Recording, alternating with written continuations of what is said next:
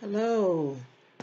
I'm going into God's prayer closet, into the secret place to pray in secret. Would you like to join me?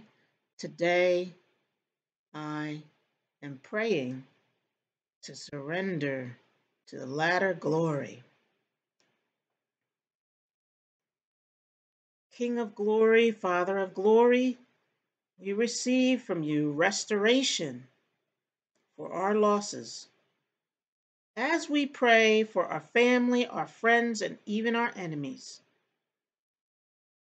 we receive from you twice as much as we had before our losses. We surrender to your glory. We receive your glory. For the latter glory, we expect to be greater than the former glory.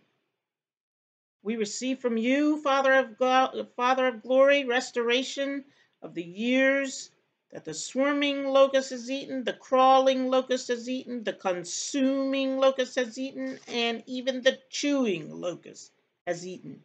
For we expect to eat in plenty and be satisfied, and we expect to be full of praise to the name of the Lord God.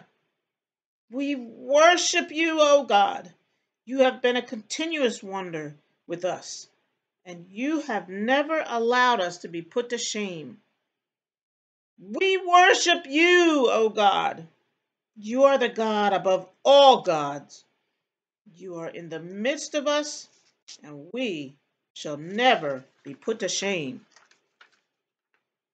And it shall be after this coming restoration that you will pour out your Spirit on all flesh. Our sons and our daughters shall prophesy. Our old men shall dream divine dreams, and even our young men shall see divine visions. Also, on the workforce, the men servants, the maid servants, the workforce, the Lord shall pour out his Spirit in these end times days upon the workforce. For the river of glory is moving now throughout the earth. It is flowing with constant glory from God. This river of glory is coming our way, and it shall come up to our ankles with glory. And from God, more glory shall come. And the river of glory shall come up to our knees. And our glorious God shall release more of his glory. And the river of glory shall come up to our waist. And yet again the Lord, the Father of glory, shall release more glory. And the river of glory shall completely immerse us in glory. We receive your glory, O God. We surrender to your glory, O King of glory.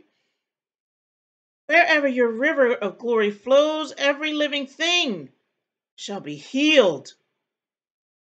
Only the swamps and marshes will not be healed, but these will be given over to salt.